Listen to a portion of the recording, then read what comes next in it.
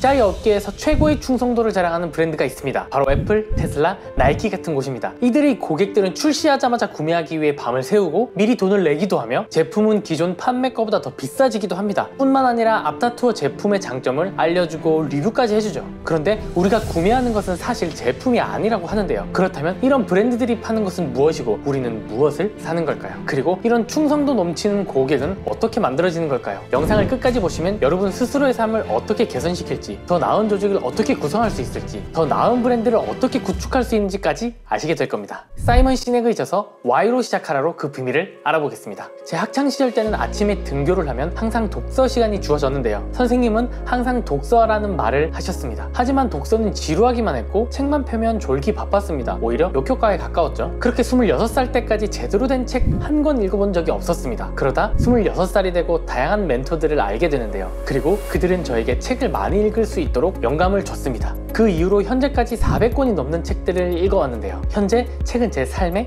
일부가 되었습니다. 학창시절 선생님과 멘토들은 과연 어떤 차이가 있었던 걸까요? 다음의 골든서클에 그 해답이 있습니다. 골든서클의 가장 바깥 원은 what입니다. 학창시절 선생님들은 what으로부터 시작했습니다. 고전을 읽어라, 서울대 필독서, 베스트셀러와 같이 선생님들은 무엇을 읽어야 하는지부터 말씀해 주신 겁니다. 그리고 때때로 how로 넘어가서 책을 빨리 읽는 법, 책을 읽는 자세 등과 같이 책을 읽는 방법을 알려주시기도 하셨죠. 그리고 여기서 끝이었습니다. Why가 없었다는 거죠. 왜 책을 읽어야 하는지에 대한 이유는 알려주시지 않으셨습니다. 만약 제가 책을 왜 읽어야 하는지 모르겠다고 했으면 저는 오지게 처맞았을 겁니다. 시간이 흘러 성인이 된 이후 저는 삶의 여러 문제에 직면하게 되는데요. 인간관계는 어떻게 나아지게 해야 할지, 경제 상황은 어떻게 나아지게 해야 할지 등을 고민하게 됐습니다. 스승을 찾기 시작했고 그들은 근본적인 해결책을 위해서는 책을 읽으라고 했습니다. 책의 저자들은 내가 가진 문제들을 성공적으로 해결한 사람들이었고 오랜 기간 전문적으로 연구를 한 사람들이었죠. 그리고 데일 카네기의 인간관계론이나 MJ 데마코의 부의 추월타선 등의 책을 보면서 내 문제를 해결할 방법들을 알게 됐습니다. 그리고 그 방법들을 실제 내 삶에 적용하며 좋은 결과를 얻게 됐죠. 책을 읽으며 경제 전반에 대해 더 깊이 공부하기 시작하고 사업도 성공적으로 시작할 수 있었습니다. 그 결과 20대 후반이라는 나이에 비교적 큰 수익을 얻을 수 있게 되었던 거죠. 모두 책에서 배운 것들이었으며 책을 읽기 위해 투자한 인풋 대비 몇 배의 이익으로 되돌아오는 것을 느꼈습니다.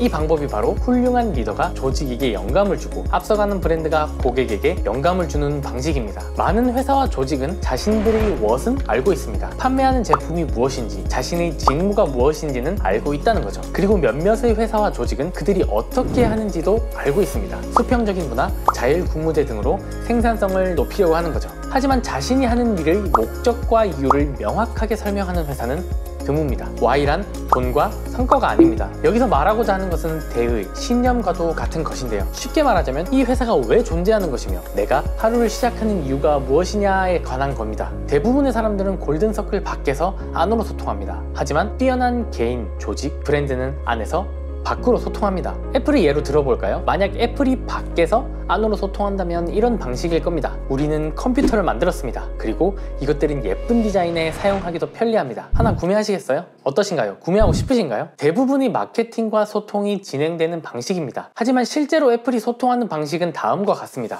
우리는 무엇을 하든 현실에 도전합니다. 그리고 다르게 생각하는 삶의 가치를 믿습니다. 당신이 가장 중요한 가치에 집중할 수 있게 사용하기도 편리하고 쉽게 해드리면 어떨까요? 디자인에도 이런 핵심만을 담는다면 어떨까요? 우리는 이것들을 하나로 모아 맥이라는 컴퓨터를 만들었습니다. 하나 구매하시겠어요? 첫 번째 방식과는 완전히 다른 방식입니다. 차이점이라고 하면 Why로부터 시작한다는 거죠. 대부분의 기업들은 제품을 먼저 만들고 이 제품이 얼마나 뛰어난지 사양과 기능을 설명합니다. 하지만 우리가 구매하게 되는 것은 기업의 제품과 기능이 아닙니다. 우리가 구매하는 애플의 제품들은 그들이 Why가 물질화된 것이라는 겁니다. 결국 우리는 애플의 제품을 구매하는 것이 아닌 애플이 믿는 신념을 구매하게 된다는 거죠. 애플을 사랑하는 사람들은 기득권에 도전하고 생산성을 높이고 창의적인 자신의 모습을 애플의 제품을 통해서 표현한다는 겁니다. 우리가 존경하고 엄청난 성과를 이뤄낸 리더들은 매우 강력한 Why를 가지고 그들의 여정을 시작했는데요. 이렇게 Why로 시작한 조직은 목적의식과 소속감을 주고 이러한 영향력은 그 조직뿐만 아니라 고객들에게도 전달됩니다. 하지만 대부분의 리더들은 자신의 조직에 영감을 불어넣는 것이 아닌 조종을 하게 되는데요. 성과급을 주고 승진을 못할 것이라는 두려움을 자극하는 방식이죠. 이런 것들은 효과가 있습니다. 단기적으로요. 하지만 영감을 통한 리더십은 그들 내부에서부터 동기가 만들어져 조직을 더욱 견고하게 만듭니다. 여기 역사 속 완벽한 예시가 있습니다. 바로 라이트 형제와 랭글리의 예입니다. 랭글리는 19세기 후반 최초로 비행기를 만들려는 사람 중 하나였습니다. 그는 하버드 대학 천문대와 미 해군 사관학교 교수로 재직했으며 인맥도 엄청났습니다. 그리고 미 국방부로부터 5만 달러의 금액을 지원받아 비행기 개발을 시작하게 되는데요. 그가 가는 곳은 항상 뉴욕타임즈가 따라붙었습니다. 시장 상황까지 완벽했죠. 그야말로 성공의 조건을 모두 갖춘 것 같았습니다. 반면에 라이트 형제 역시 비행기를 개발하고 있었지만 이들에게 자금을 지원하는 사람은 아무도 없었으며 인맥도 지식도 부족했습니다. 이들의 팀은 대학을 나온 사람조차 없었죠. 비용은 그들이 운영하는 자전거 회사의 수입밖에 없었습니다. 하지만 그들에게만 있는 특별한 것이 있었는데 그게 바로 Y가 있었다는 겁니다. 라이트 형제는 자신들이 하늘을 나는 법을 알아낸다면 세상 사람들이 어떤 이익을 얻을지를 상상했습니다. 반면에 랭글리는 유명한 발명가가 되고자 하는 욕망과 부에 사로잡혔죠. 그에게는 Y가 없었습니다. 비행을 향한 열정이 없었고 그저 성취의 대상을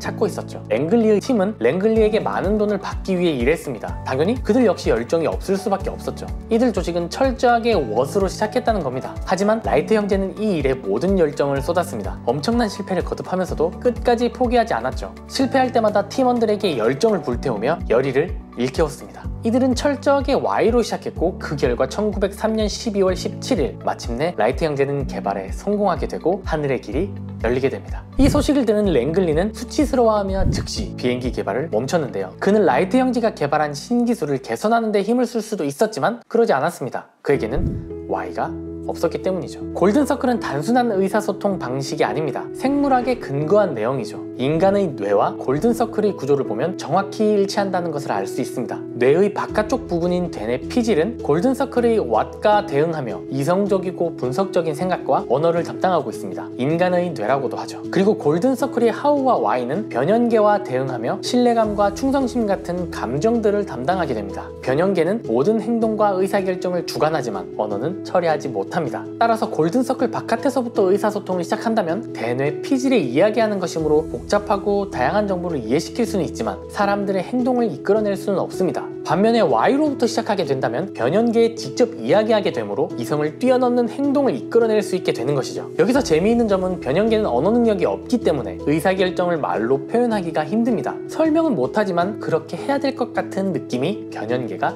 작동한 때인 거죠. 가장 쉽게 이해할 수 있는 방법은 바로 사랑입니다. 우리가 사랑하는 사람을 사랑하는 이유에 대해서 언어로서 완벽하게 표현할 수 있으신가요? 대부분은 말로써 표현하기가 힘드실 거예요. 이게 바로 변연계의 특징입니다. 그래서 이런 변연계의 힘은 대뇌 피질의 힘보다 강력해서 이성과 분석으로 내린 판단을 거스를 때도 있습니다. 앞서가는 기업들은 이를 너무나 잘 알고 있는데요. 그래서 그들은 조직을 구성할 때나 충성도 있는 고객을 만들기 위해서 어떻게 해야 할지를 알고 있습니다. 다음은 혁신 확산의 법칙이라고 불리는 그래프인데요. 전체 인구 중 2.5%는 혁신가들입니다. 이들은 대부분의 사람들이 보지 못하는 세상을 직관으로 볼 수 있는 사람들입니다. 글자를 만들어 사람들이 쉽게 글을 읽을 수 있게 하고 하늘을 날면 세상이 어떻게 변할지를 상상하고 지구를 떠나 화성에 살 수 있을 거라 상상하는 미친 사람들입니다. 다음의 13.5%는 얼리 어답터들인데요. 이들은 혁신가들이 만들어낸 상품을 밤을 새우며 기다려 구매합니다. 몇 주 후면 기다리지 않고 살 수 있는데도 불구하고 말이죠. 이들은 남들보다 먼저 경험하고 나아가는 것을 즐기는 사람들입니다. 이들이 물건을 구매하는 이유는 기능과 성능이 아니죠. 세상에 대해 그들이 갖는 믿음에 따라 구매하게 됩니다. 이들은 Y를 구매한다는 겁니다. 다음의 34%는 각각 조기 다수자와 후기 다수자입니다. 조기 다수자들은 혁신가와 얼리 어답터들이 먼저 실행하기 전까지는 절대 먼저 실행하지 않습니다. 그리고 후기 다수자들은 조기 다수자들이 실행하기 전까지는 절대 실행하지 않죠. 그리고 마지막 16%의 지체자들은 자신이 사용하고 있는 물건이 더 이상 고쳐질 수 없을 때까지 바꾸지 않는 사람들입니다. 오늘날에도 여전히 버튼식 핸드폰을 고수하는 사람들이죠. 대부분의 기업들이 여기서 많은 실수를 합니다. 우리 제품이 기능과 성능이 뛰어나다며 조기 다수자와 후기 다수자에게 호소한다는 것이죠. 하지만 이들은 절대 움직이지 않습니다. 그들은 혁신가와 얼리 어답터들이 움직였냐가 중요합니다. 심지어 지체자들에게 말하게 된다면 아무리 혁신적인 기능과 할인을 한다 해도 절대 바꾸지 않는 경우도 발생할 수 있죠. 우리는 우리가 구매하는 상품에 따라 신념에 따라 다른 위치에 있을 겁니다. 예를 들어 저는 일상복 패션에는 관심이 없습니다. 후기 다수자와 지체자에 속해 있죠. 하지만 운동할 때 입는 기능성 의류에 대해서는 얼리 어답터에 가깝습니다. 땀에 젖어도 보온성이 떨어지지 않는 많은 항공 소재를 활용한 옷을 사 입어보기도 하고요. 환경에 무해한 생산 공정을 지키며 기능까지 탁월한 옷을 사 입기도 합니다. 일상복과 기능성 의류를 대할 때의 저의 모습은 완전히 다르다는 거죠. 일상복에는 관심조차 없지만 함께 운동하는 사람들에게 기능성 의류를 홍보하고 추천합니다. 사실 저는 제품을 홍보하는 게 아니라 저를 홍보하고 있는 겁니다. 나는 환경을 사랑하며 운동을 하며 내가 가진 한계를 뛰어넘는 내 자신을 사랑하고 이런 나를 기능적으로 도와주는 이 제품들을 사랑한다고 말하고 있는 거죠. 저는 제품을 홍보하면서도 사실은 나 자신을 홍보하고 있다는 거죠. 앞서가는 브랜드들은 이를 알고 누구에게 마케팅을 할지 어떤 문구를 쓸지 완벽하게 초점을 맞춥니다. 그래서 저 같은 사람은 이런 광고를 보면 오히려 더 제품을 구매하고 홍보하고 싶어지는 거죠. 이런 브랜드들은 Y로 시작해야 한다는 것을 직관적으로 이해하고 있습니다. 여기 티보라는 회사가 있습니다. 그들은 자원, 인재, 시장 상황 등 모든 것이 완벽했죠. 당연히 기술력 또한 최고였습니다. 하지만 그들은 실패했습니다. 그들이 어떻게 했는지 한번 돌아볼까요? 티보는 조기 다수자와 후기 다수자에게 이렇게 말했습니다. 우리는 실시간으로 방송되는 TV를 멈출 수 있는 제품을 출시했습니다. 광고를 건너뛸 수도 있고 방송되고 있는 TV를 되돌려볼 수도 있다고 말했죠. 그러자 사람들은 대답했습니다. 우리는 당신은 믿을 수가 없어요.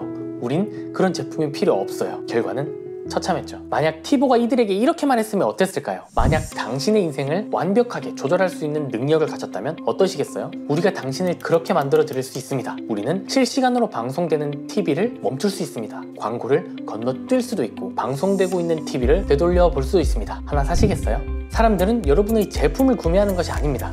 당신이 그것을 만든 이유에 대해서 구매하는 겁니다. 여러분은 나이키를 생각하면 무엇이 떠오르시나요? 이제 나이키가 무엇을 파는지 느껴지시나요? 나이키를 떠올리면 가슴 깊숙이 심장이 뛰는 게 느껴지시나요? 나이키는 신발을 팔지 않습니다. 인간의 한계에 도전하고 나 자신을 뛰어넘고 성장하는 당신의 모습을 팔고 있는 거죠. When we're held back, we'll go farther and harder. If we're not taken seriously, we'll prove that wrong. And if we don't fit the sport, we'll change the sport.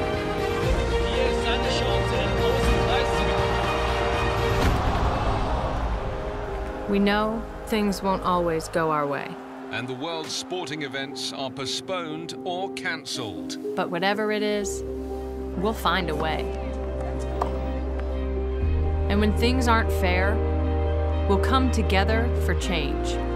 We have a responsibility to make this world a better place. And no matter how bad it gets, we will always come back stronger. Because nothing can stop what we can do together.